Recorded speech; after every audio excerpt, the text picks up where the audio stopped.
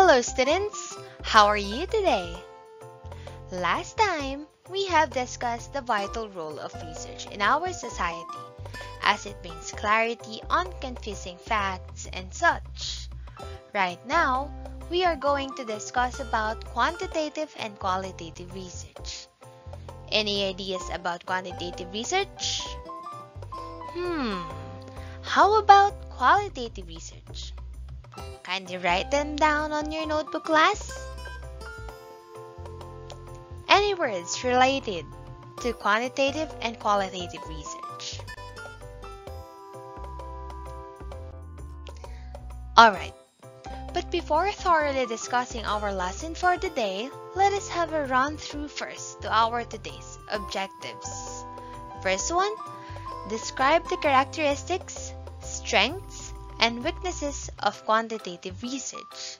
Next, illustrate the importance of quantitative research across fields. Third, compare and contrast qualitative and quantitative research based on some standards. And draw distinctions between a qualitative research and a quantitative research through a Venn diagram.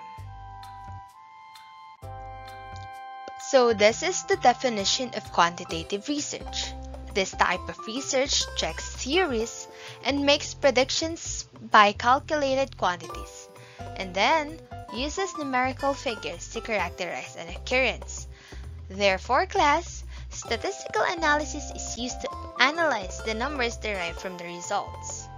Objectivity of the test in this respect is a guarantee, remember that. Quantitative approaches rely on objective measures and numerical analysis of data obtained by questionnaires or surveys and generalization of findings through different classes.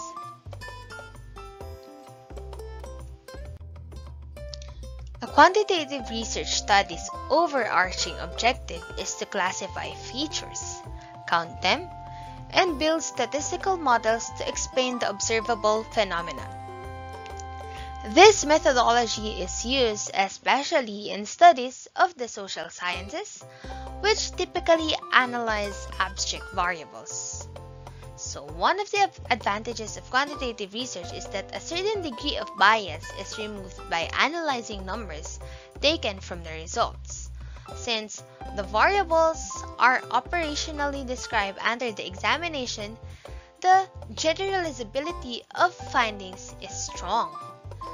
This means the quantitative method is applicable to broader population. Let's move on to the disadvantages of quantitative research. The research focuses only on the topic under investigation.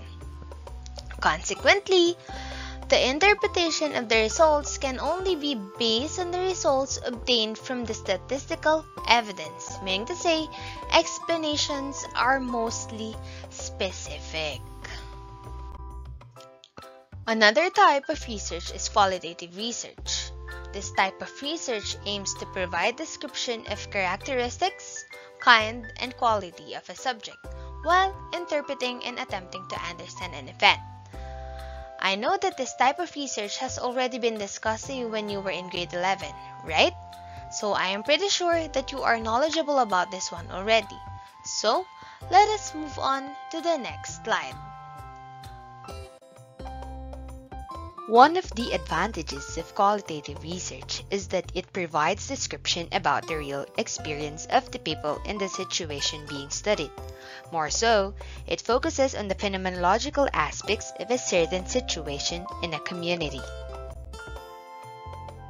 One of the disadvantages of qualitative research is that the generalizability of the findings are lacking, as the descriptions take on a dynamic and personal account of what is occurring in this type of research, as it uses the actual responses of the subjects in the interpretation, taken individually. Alright, since we are through discussing the advantages and disadvantages of quantitative and qualitative research, let us move on to qualitative versus quantitative research. Allow me to read the standards first, students. For the main data, Under qualitative research, the main data is in the form of words or descriptions. Under quantitative research, on the other hand, it is in numbers and statistics format.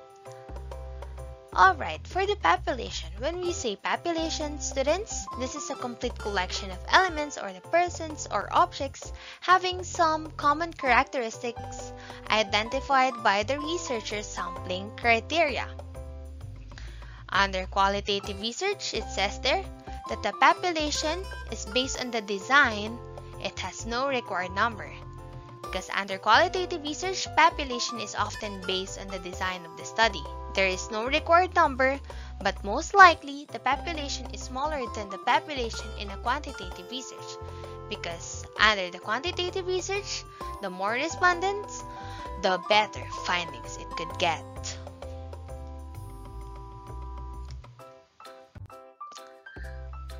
For the interpretation of data and treatment of data, under qualitative research, it is said to be that it uses the actual responses of the subjects in the interpretation as the data is transcribed as it is.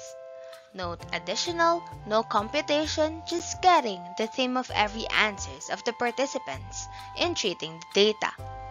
That is the reason why the treatment of data under qualitative research is thematic. When we say thematic or thematic analysis, it is a method for identifying and recording the patterns or repeated patterns in the data obtained.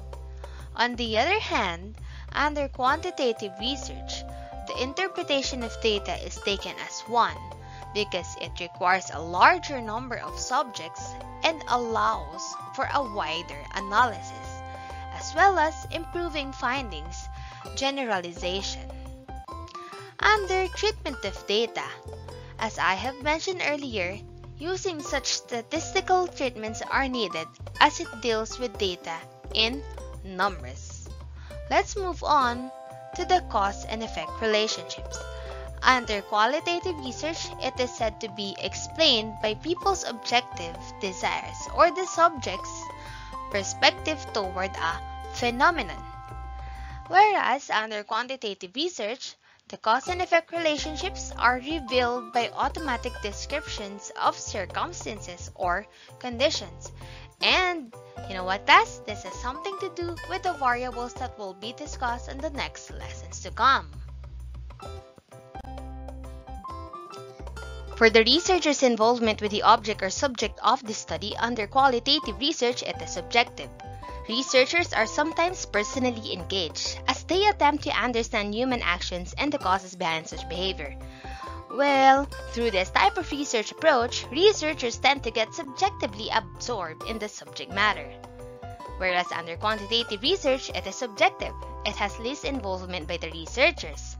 It is subjective in the sense that it seeks only detailed measurements and analysis of target concepts to address its inquiry. For the expression of data, data analysis, and findings, under qualitative research, data presentation shall be in the form of words, pictures, or objects, such as artifacts. When you are doing a qualitative research, statistics in the form of graphs are most likely to appear in your discussion. Whereas under quantitative research, what will appear in the data presentation is in the form of numbers and statistics. More so, the findings are focused upon greater sample sizes, reflecting the population, and the findings of the research are more objective and accurate. Typically, quantitative analysis uses certain methods on a few variables to ensure data reliability in order to support a certain generalization by using a description of data. For the research plan, under qualitative research, it says there that it takes place as the research proceeds gradually. Data gathering procedures changes as the research goes by. Under quantitative research, it says there that it plans all research aspects before collecting data, meaning all aspects of the analysis are meticulously and carefully planned. Clear? Alright. For the behavior toward research aspects and conditions, under qualitative research, it says there that it desires to preserve the natural setting of research feature, as its primary goal is to provide a complete, detailed description of the research topic. More so, it is usually more exploratory in nature. On the other hand, under quantitative research, there is a control or manipulation of research conditions by the researcher, because the data are typically obtained using more standardized research tools and has a clearly identified investigative question to which objective responses are obtained. Under obtaining knowledge or for obtaining knowledge, it says there that under qualitative research makes use of the multiple methods or the focus group discussion, interview, observation. The researcher under qualitative research utilizes multiple data gathering techniques depending on the direction of his work or method. Alright, class? Data gathering techniques used in qualitative research include individual in-depth interviews. I'm pretty much sure that your practical research 1 teacher have mentioned this to you already, but let's just have a very quick background or recall. Or organized and unstructured interviews. Have you heard that term already? Unstructured interviews? Alright. Focus groups or the focus group discussion or the FGD, video or documentary analysis. Whereas, under quantitative research, it makes use of the scientific method as I have mentioned last time. It utilizes tools such as questionnaires, surveys, measurements, and other equipment to collect numerical or measurable data. Can you still follow, class? Are you still with me? Are you still awake? I hope you are. Alright, let's move on to the limitations of quantitative research. Although quantitative data may test a hypothesis, their background can be restricted in explanation. Why? This is because the argument always concentrates as a base on empirical data. Second limitation of quantitative research is that the findings may not necessarily represent real-life situations described in the question. Why? Because the work is often carried out in an artificial environment where some degree of control is exercised. Alright? Therefore, the use of analysis methods can only reflect the point of view of the researcher rather than the subject. Alright, are you still up, students? I hope you are. Alright, let's move on to the importance of quantitative research across fields. Let me read to you.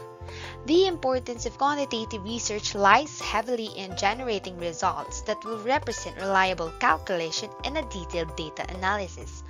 More so, it is just useful in gaining an accurate view of the universe of people, objects, places, and events, meaning attaching accurate or exact meanings to objects or subjects rather than inflated meanings resulting from the researcher's bias or personal attachment to the things related to research. More so, requiring the use of reliable measurement instruments or statistical methods, a quantitative study enables people to study their surroundings as objective as they can. Such study is also an effective method of obtaining information on defined personality traits of a group member or group as a whole in terms of the nature of the relationship of their characteristics and the explanation for the inconsistency of the characteristics of certain individuals. Clear, class? Alright. Alright, students. We know that people are doing work to find solutions to problems, even preliminary ones, in order to strengthen or enhance ways of doing things, to disprove or provide a new theory, or to simply to find answers to questions or solutions to everyday problems, right? Research results will, among others, alright, influence the lives of every citizens, their ways of doing stuff, legislation, rules and regulations, as well as policies.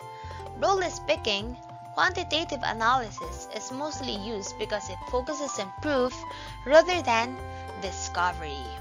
Alright, it says there that quantitative study in the natural and social sciences is the systematic analytical analysis of measurable phenomena by statistical, mathematical, or computational technique. Importance of quantitative research across field is that the quantitative work or quantitative research aims to establish and employ phenomena-related mathematical models, theories, and/or hypotheses. The measuring method is important to quantitative analysis as it provides a fundamental link to quantitative relationships between empirical observation and mathematical expressions. Just like health sciences, under that we have medical sciences, dentistry, nursing, pharmacy, and etc. They use quantitative research methods such as descriptive, pre-experimental, quasi-experimental, true experimental, case study, and among others. Alright, those types of quantitative research will be discussed next lesson. Do you have any questions, class?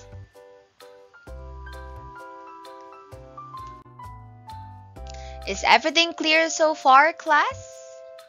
Any questions?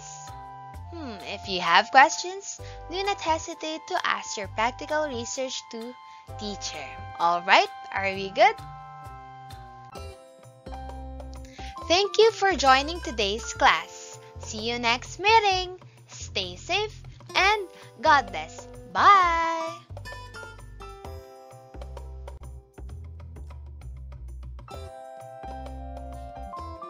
Happy learning at home with lessons made easy by Olivarian GoTeach. One proud Olivarian.